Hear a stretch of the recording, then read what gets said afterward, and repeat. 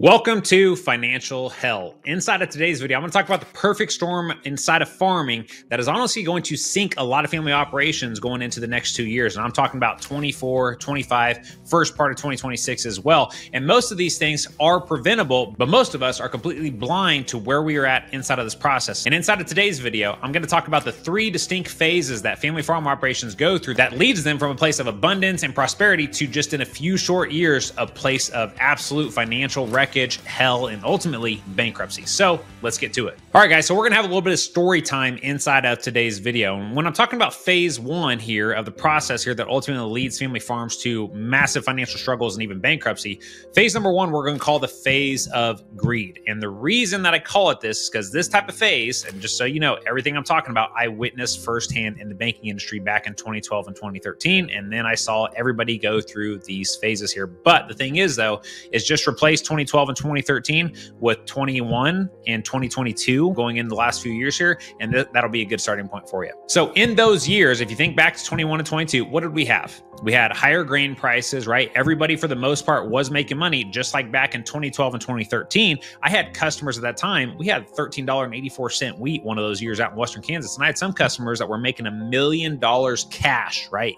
Just straight up $1 million cash. But on their tax return, guess what it showed? It showed $0, right? Because in these great years where we have high prices and everybody's profitable and stuff like that, we start to buy things, right? Because when we get stuck in this phase of greed, then we're in this abundance mindset to where you think it's never going to change. And so you start buying things. And most of those things that you do buy, you're buying them for the wrong reasons. You're not buying them because you actually need them inside your operation. You're buying them to avoid a tax bill for the most part. And again, this is why I'm saying I had customers that were making $1 million cash, but paying $0 in taxes because they went out and bought, 3 new combines back then. Those prices have obviously changed now. You may only need to buy 1 combine now to cover that, but putting up buildings and just taking advantage of Section 179 depreciation and the IRS tax code there. And ultimately, those types of decisions, yes, they seem great at the time. It seemed like the logical and wise things to do to not pay that tax bill, but I'm just also going to talk about where that led them as well. Now, the problem with the greed phase is not only is the farmer stuck in greed,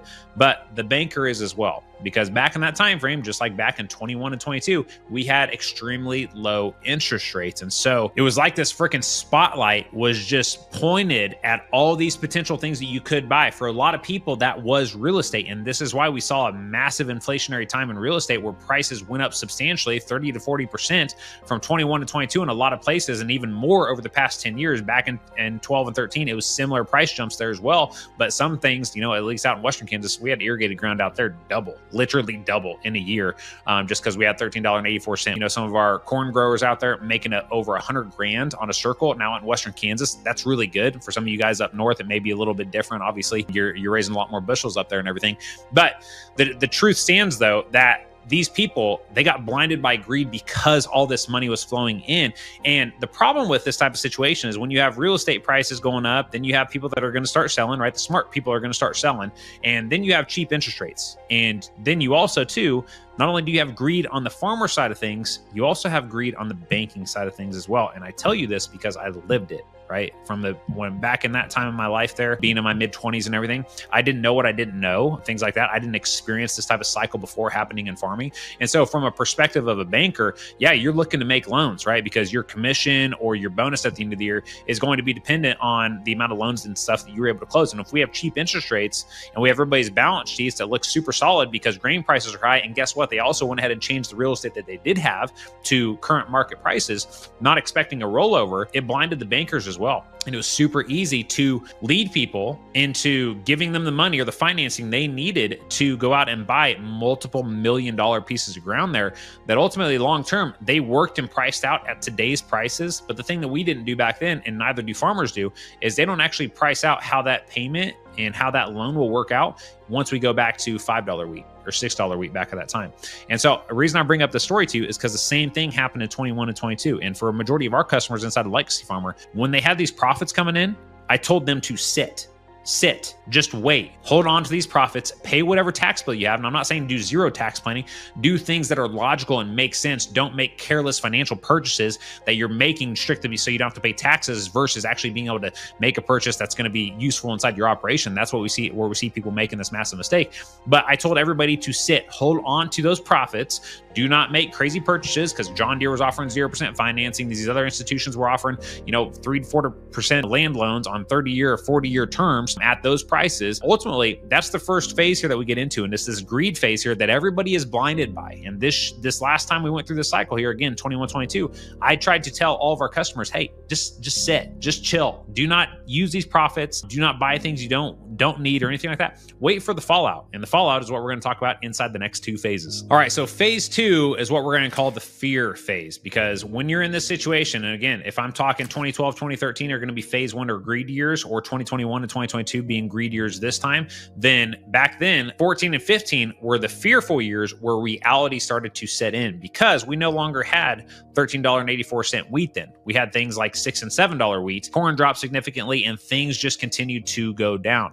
Just so you know, back in that time frame, on the run up, which was basically from 2009 essentially, maybe 2010 up to 2012 and 2013, if you look at the numbers and look at some of the reports that are put out by the USDA, there was, I think, if I remember correctly, don't freaking quote me on this, but if I remember correctly, there was over $5.2 billion made on the way up inside the ag industry. But guess what? On the fallout, there was almost $6 billion lost, because people were not planning for this. They were not paying attention to what actually is happening in the cycle. And they were so caught up in that greed stage that they bought things they could not afford. And once you go through that stage and now you enter the fear stage, which is a couple years later, 23, 24, for example, we have interest rates increasing drastically, and we have grain prices dropping. And everybody that made these massive financial decisions in 21 and 22, the fear is starting to set in. As they're going in, they're starting to update numbers. They're looking at all these purchases. And if you're not updating numbers, then you're screwed either way. This is why all of our customers on the Legacy Farmer, using our software Farmer Metrics, we were able to plan for this, because we were looking at hard numbers,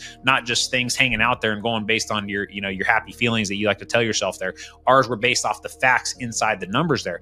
But through these years, though, is when that fear starts to set in, and you can feel it. I know you can feel it, right? People start getting scared. You see grain prices drop, and you see your operating line of credit note go from 4% or 4.5% clear up to 9.5% or 10% there in 1 year, right? And so the thing is, though, is that when you get into this year, the freaking out phase really starts for you. You start losing sleep, you start stressing over the future years here, and reality steps in and slaps you in the face. And now you start guilting and shaming yourself, or at least regretting the decisions that you made in 21 and 22, because you did not make sound financial decisions. You did things based on how you felt in the moment. You were stuck in abundance. You were stuck in greed. Your banker told you yes. We had 0% interest rates at the dealerships. You were able to buy things. You were able to pay no taxes and all this type of stuff here. And now you're stuck in the position where you know it's coming, because you can see what prices are doing, and you know for a fact that where prices are at today, next year when it comes to making your loan payments, you're probably not going to be able to make them. You can maybe make them in 23 because you still have carryover profits from 21 to 22. Totally get that. But the fallout starts to happen in 23 and 24 when people are forced to try to make these payments. And guess what else is lurking in the darkness behind you? That tax bill that you avoided. And it's coming, right? It's coming. And this now leads us into phase number 3 of this entire situation, which is what I will call the convergence or the collision phase here. Now, back when I was in the bank, we had 2012, 2013 were the greed years, 2014, 2015 were the fearful years. And then really back half of 2015 going into 2016 were the fallout years. So right now I would compare those years back then to 24 and 25 this year, because if you're paying attention and you're looking around your county or looking around your region and stuff like that, you're going to start to see some people start tightening up. You're going to start to see some things popping up for sale and things like that. And it's always going to be for the best reasons. You go talk to any banker today, if they're willing to share any information with you, they will tell you that they are freaking out right now because every one of their customers is showing losses for 24 and 25. And these are the customers, again, that just lived high and mighty in the greed phase, right? And because their banker allowed them to do this as well. And so I'm not just, putting all the blame on farmers or ranchers. Yes, at the end of the day, we're the ones leading the business. We're the ones writing the checks price and stuff. So at the end of the day, yes, it is your responsibility, but the bankers get attached to greed as well. And we start throwing out money there that is not always going to be in the best interest of you. It may just be in the best interest of the bank. And so during these years here, the collision years here, this is when everything comes to fruition, right? Everything that you were worried about in phase number 2, everything that you was keeping you up at night, well, now you have to actually live with it, right? And years like this year, where we have $4 corn and $5 or $6 wheat and things like that, grain prices just not near at the level they were a couple of years ago.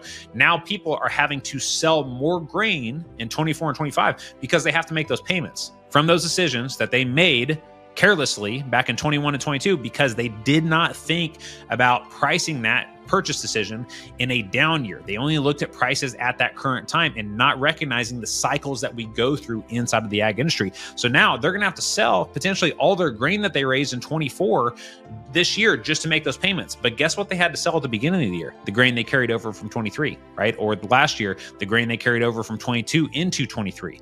And this is where the problem starts, where you have this convergence of, yes, I'm going to have to sell all my grain this year because I have to in order to make these payments and to be able to, fund my operation and things like that. But then you have this carryover income catching up to you. And so not only are you broke in trying to make your last payment, but now you have this massive tax bill that you can't avoid because there's nothing you can afford to go buy, and you're not going to go buy new things at the higher interest rates that they're at, and your banker's not going to finance it for you. Okay. But the other part here too now is you have to pay all your bank notes, totally get that. But then you have to take in all this income, and now you have this massive tax bill. And so now you have no way to avoid the tax bill. And guess what? It's built every single year because you avoided it back in 21 and 22. And now I'm sorry, but you are going to just experience maximum level pain here this year and going into next year if you have lived this cycle that I'm talking about, because now your operation is going to have to be borrowing more money to pay these taxes. You're going to look back and say, why the hell did I buy the equipment? Why did I make this real estate purchase? Whatever it is. And yes, maybe you made it at cheap, bought the ground at 3 or 4% interest rate. Great. Good for you. You still got that. But can you make the payment? At the end of the day, cash flow is king, and cash flow is what matters, especially in bad years. So the reason I bring all this up is because in these years, 24 and 25, we're going to see a lot of sales happening in my opinion, because this is what I saw back in 15 and 16 when I was in the bank. This is where people, when reality hits them and they have to start making these payments, and then we have this collision of all these phases coming to a head here. Yeah, this is where people are going to go out of business. And I saw this myself, and we're going to see this time and time again. And guess what? History repeats itself over and over. And most of the time, the number one thing that gets us trapped here is our addiction to greed, right? And so the reason I was telling you that I was telling all of our customers to wait, to be patient, to hold on to their profits, is because in years like this, they're scared, just like they see everybody else around them buying stuff and buying ground and all this stuff. And I'm like, hey, wait, just wait. Because all those people that are buying ground, going through the phases that I just talked to, are going to be selling the ground as well. And they're going to have to sell it at a discount because they have to get it sold, or the equipment or whatever assets they have there. And so I want our customers to be in position where they were patient, they waited, and now they're buyers at this low point in the overall economic cycle. And then when the cycle goes high again, now we become sellers. Or maybe you don't become a seller, but you just hold on to your profits at the time and wait for the people that are run by their emotions, that are experiencing the greed, that are buying things they shouldn't, to get to this final phase here where now they have to sell. And then our customers are going to be ready to start purchasing things at a discount. I have seen this happen time and time again. The farmers around you and the really good business owners that you see continuing to get bigger and bigger year after year, what type of path do you think they take through these phases? You think they're living in greed when everybody else is? Or are they holding on to their profits, waiting for these people that are driven by emotion and greed to get into phase 3, this final collision phase? And now they're going to be ready to buy stuff at a discount, put it on their balance sheet, and they're going to repeat the same thing over and over again. And this is why you see them getting bigger and bigger and more profitable year after year. So at the end of the day, my friend, if you are sick and tired of going through these phases yourself, I'm just going to tell you, it starts off with not knowing where you're at financially. And it is your responsibility to become a student and really master your finances so that when we get into the phase of greed again, you're making calculated strategic financial decisions based on the realities of the market and where we're at right now. But while you're doing that, you're also planning for what could happen in the future. So for example, pricing out a purchase in the greed stage and pricing it out at those grain prices they were at that time, but then also pricing them out in the downturn of the economic cycle as well. That always happens. So at the end of the day, my friend, if you are sick and tired of going through that and you're ready to make significant changes inside your operation, then I'd invite you to click the link below, schedule a call with our team. On that call, we're going to learn more about your operation and your goals and your future and what you want to build there. But then it's also going to give you an opportunity to learn more about us, right? And the way that we think about how a farm operation should be run. You'll get to see our system and our process that we built out working with 300 plus family farms over the past 5 years. And ultimately, at the end of it, we'll decide whether or not we are a fit to work together. If we are, we move forward. If we're not, no harm, no foul. So click the link below and schedule your free call with our team.